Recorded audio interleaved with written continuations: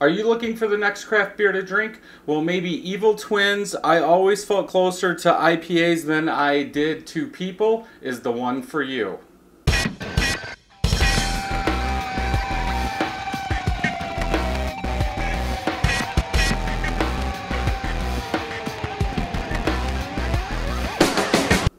Welcome back, everybody. So we are going to drink this Evil Twin beer. I'm not going to read off the name again. I don't know why they would give a name to something like this. On the can, it does say it's 7.5%. On Untapped, it has 9% and 90 IBU.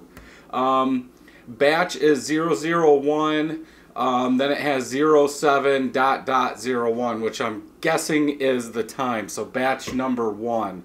I'm not sure when this one came out. Let's go ahead and get it into a glass.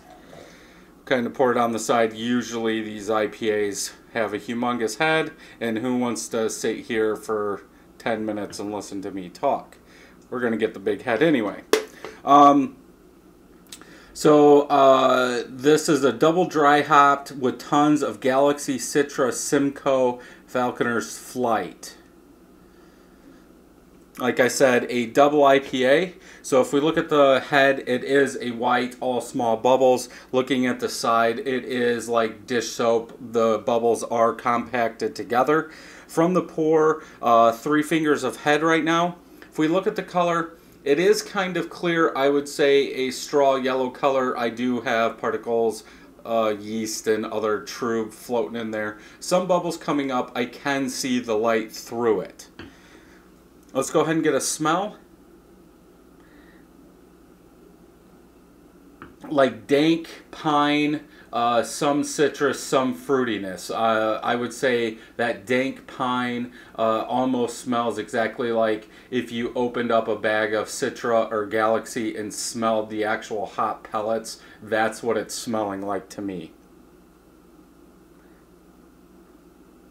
No malt, but yeah, that pine, then the citrus, then a little bit of fruit comes through. Let's go ahead and get a drink.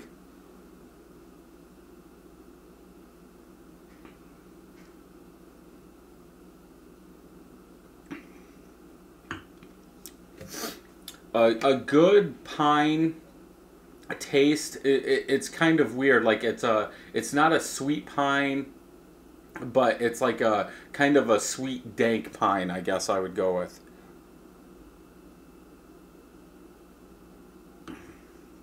That's what I get first, mixed with some citrus, some lemon, maybe some orange peel into the back. You get like that orange juice, pineapple kind of thing.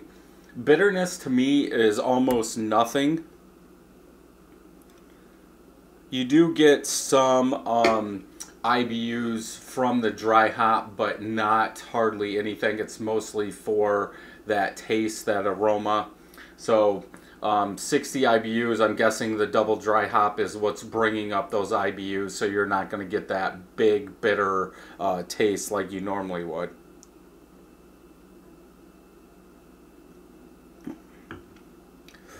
Very smooth in there, but yeah, that sweet dank pine is what I'm picking up the most, then some citrus and some fruitiness. Not very much, but there is a little bit there. Then it's pretty much gone as it goes down. I'm not getting any alcohol. I would tend to believe the 7.5 than I would the 9 that's on Untapped. Pretty good beer. I could see buying this again and really drinking it. It is a good beer. I'd probably go with a 4.25 out of 5 on this one. I would like to see, because of the Citra, the Galaxy, I want some more fruitiness in this. I'm not sure if the Falconer's Flight is what's giving you that pine. I'm sure it's not the Citra, but yeah, it's like a sweet dank pine. Obviously, I'm guessing the malt, with all the malts they used and didn't let the yeast ferment completely out, is giving you some of that sweetness back, or the temperature they mashed it at. So if we look at Untapped, almost 5,000 ratings, average is 4.13. Three of my friends have rated this for an average of 4.33.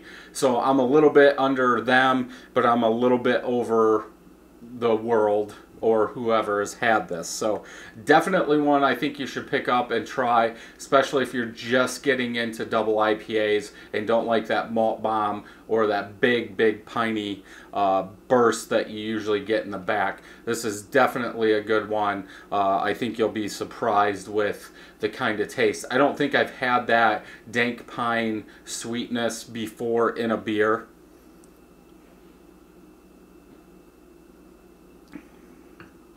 But yeah, almost like a candy now.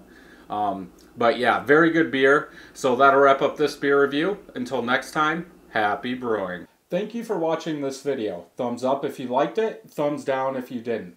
Leave me a comment down below to tell me what you thought about this video. Also, don't forget to subscribe and share, and hit that bell so you know when new videos are coming out. You can check out these videos over here. Also head over to 31stbrewing.com for everything beer and home brewing related.